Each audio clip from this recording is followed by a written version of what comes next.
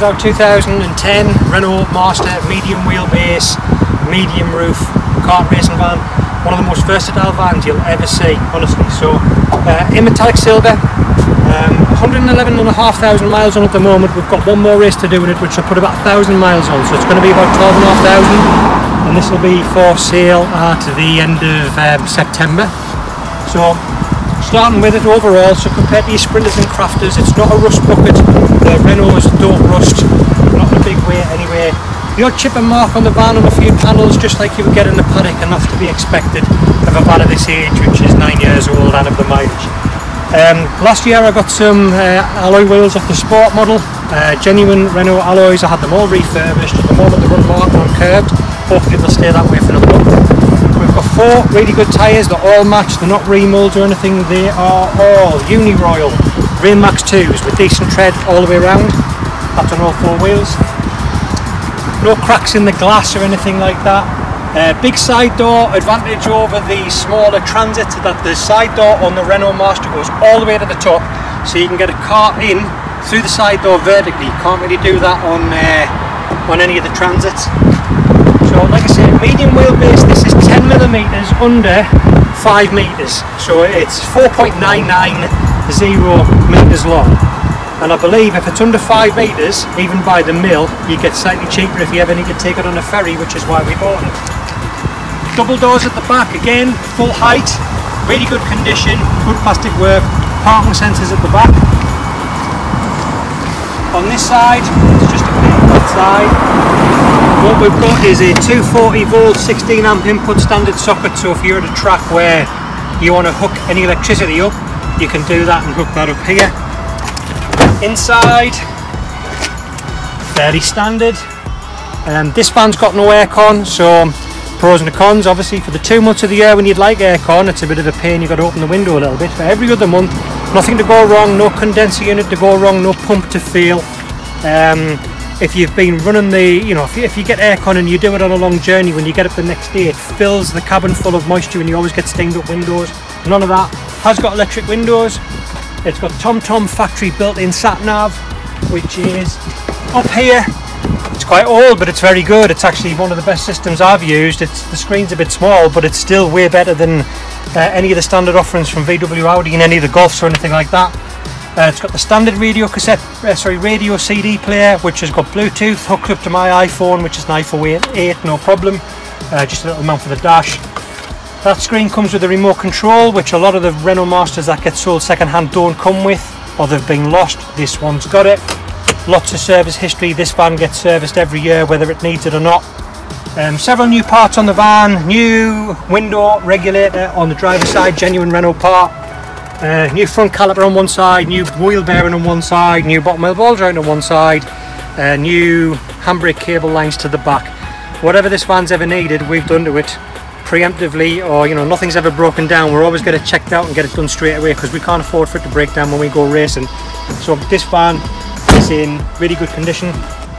You hear a lot of things with the Renault Master guys and the Sprinter guys reckoning they're getting like 35 miles a gallon. It's a load of rubbish. This does about 30 miles a gallon, 29.9 miles a gallon fully loaded if you drive it carefully. By carefully I mean don't go over 60. You go 70 or a little bit more, you'll get about 27.9 miles a gallon absolutely fully loaded. And the average amount of gallons on the screen to prove it. I use this as a daily driver, so it never spends big periods of time sitting doing nothing. But overall, just look around the front, it's in really good condition. No spotlights or anything to get broken or smashed, nothing that's going to cost you money, and overall it's in really good condition. Okay, so double doors at the back, fairly standard, and you see inside it's fairly clean. So what we've got is we've got shelving on this side of the van. All the shelving has been made out of birch marine ply, 18mm thick, with a special coating. A lot of people call it buffalo board, or they do where I'm come from. Up here it's called by its trade name tech board or something like that. I've designed the shelving so it all fits your standard sizes for your really useful boxes, of which they're all there. They'll all come with the van. It comes with a compressor. Now there's no onboard power for that as such, so if you have a generator you just plug it in the side and that's already wired in just to run. We do have 12 volt outputs, but I'll show you that in a bit, where you can use another compressor which will come with the van just to increase your tyre pressures, but obviously you can't blow a tyre on the rim. You would need that one for that. Fire extinguisher, some leveling blocks. And now there's enough room in this van, you can set it up a number of ways. We usually got one cart vertically here, one cart vertically here, so 2 carts as standard. You can also fit a 3rd cart on this wall, on the back wall. We've usually got our awning here, engine boxes there, tyre bags all stacked and tyre-driven cart trolleys. So this is a big space. Now, when we look for a van, the problem is with the Masters and the Sprinters that are converted, the garage is just too small. You can fit 1 cart in, no spares, no gear, decent living accommodation, but that's it. So what makes this van so special is, not only is it a medium wheelbase van, you can fit everything you'd ever need to in. So you can fit 3 carts in and your awning, and a generator, and all your tyres, and all of your spares, but it's got accommodation as well. So if you see here, what you're losing out your medium wheelbase is roughly 10 inches, and that's all of your living space. So what we've got around here, we've got a couple of levers. So what you do is you get to where you want to go, you get to the track, and the first thing you do is you take your awning out and you just put your awning up, you put your tyres away, you can put your carts in the awning, then the space is cleared. You get 4 wheels here, and this folds back. Come round the back.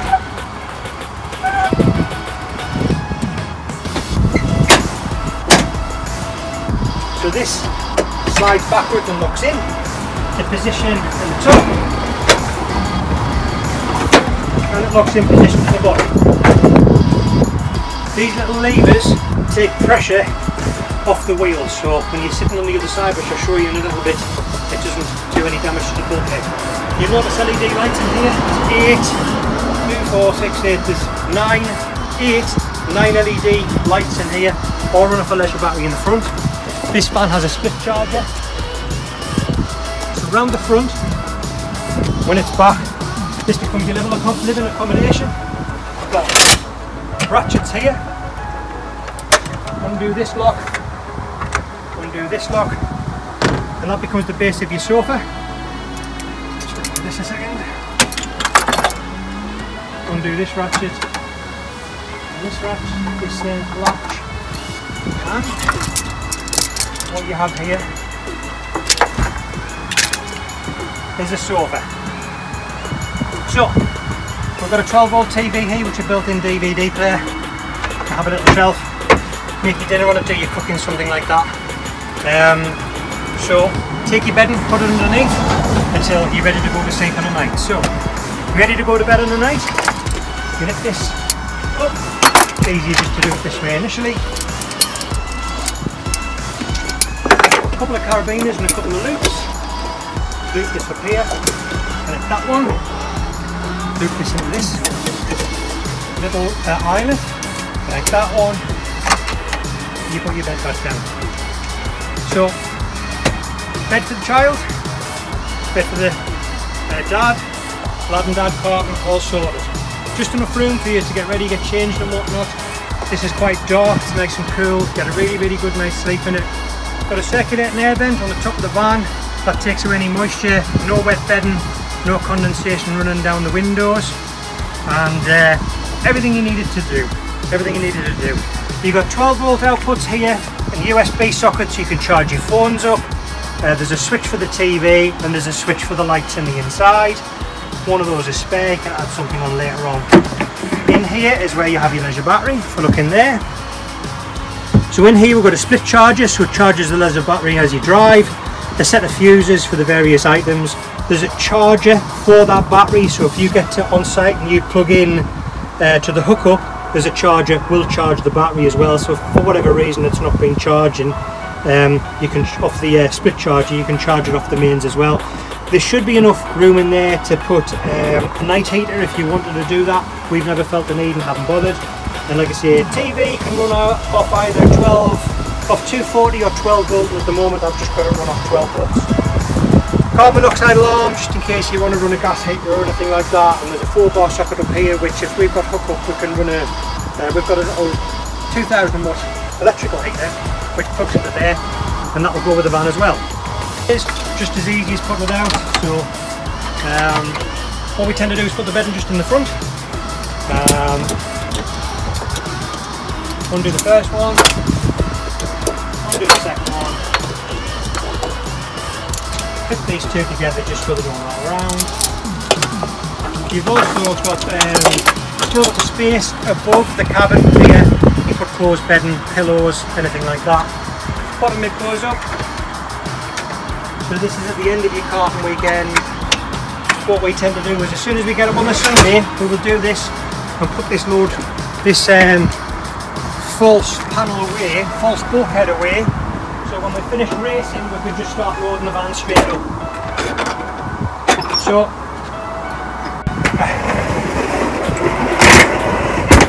this is all on wheels, goes forward really easy. Push it forward as far as it can go, lock these in place.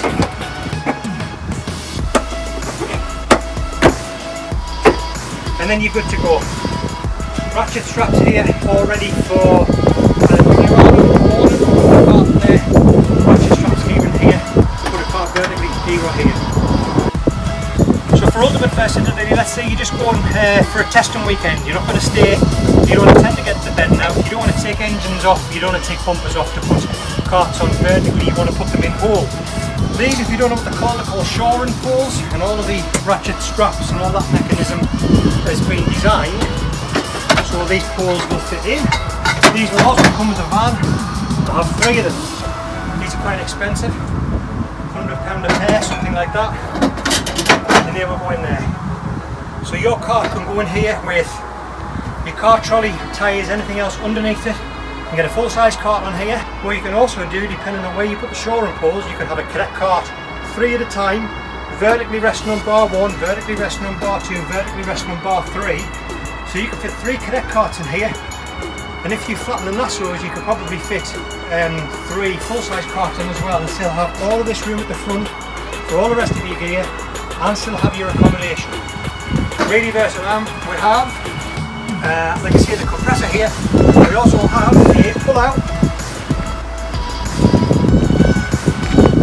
This is a 10-metre line. We'll go into your awning from the back of the van. We've got an air gun on it, a blow gun, and we've got a tyre inflator. Now the tank that's on the compressor is big enough, so if you charge that up before you go away, it's pretty much enough for a test day to go up and down in the pressures on your tyres. Got a hose, so you can take a jet wash.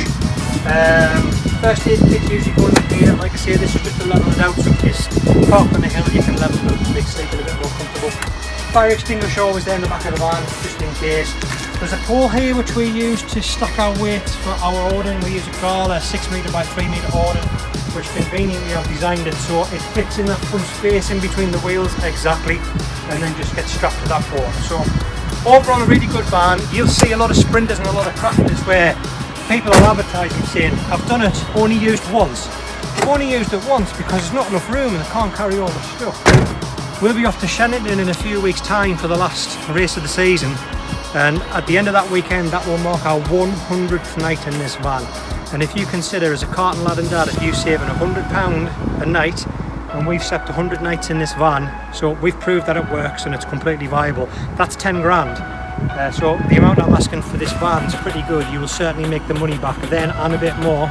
So you know, get in touch if it's something you're interested in.